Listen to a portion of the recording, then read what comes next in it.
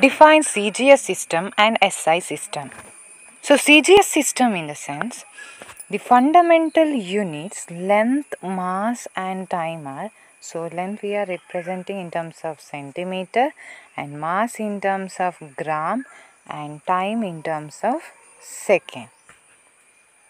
Next, SI system. Next, SI system.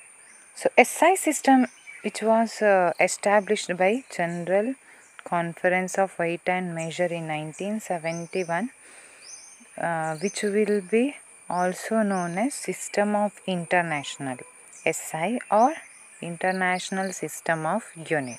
This SI unit mainly used in technical and scientific research to avoid the confusion with the unit. For example, if you consider MKS system, CGS system. So in MKS system, the mass, if you say mass is 1 means it indicate 1 kilogram. Same way in a CGS system, if you say 1 mass is 1 means it indicate 1 gram.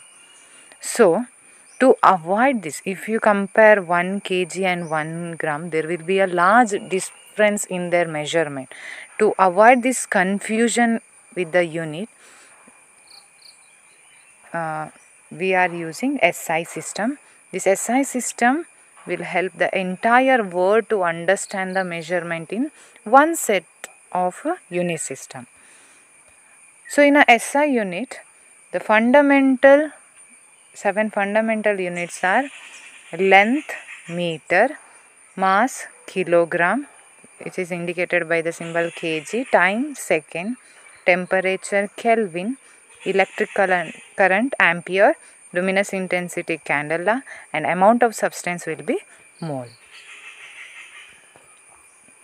Next, in addition to this SI system has 2 supplementary units. They are radian. Radian we are using for the measurement of angles in the plane, and steradian, which is used in the measurement of solid angle. So here this is a plane angle, we are using here radian for the measurement, and in this case this is a solid angle, here we are using steradian unit.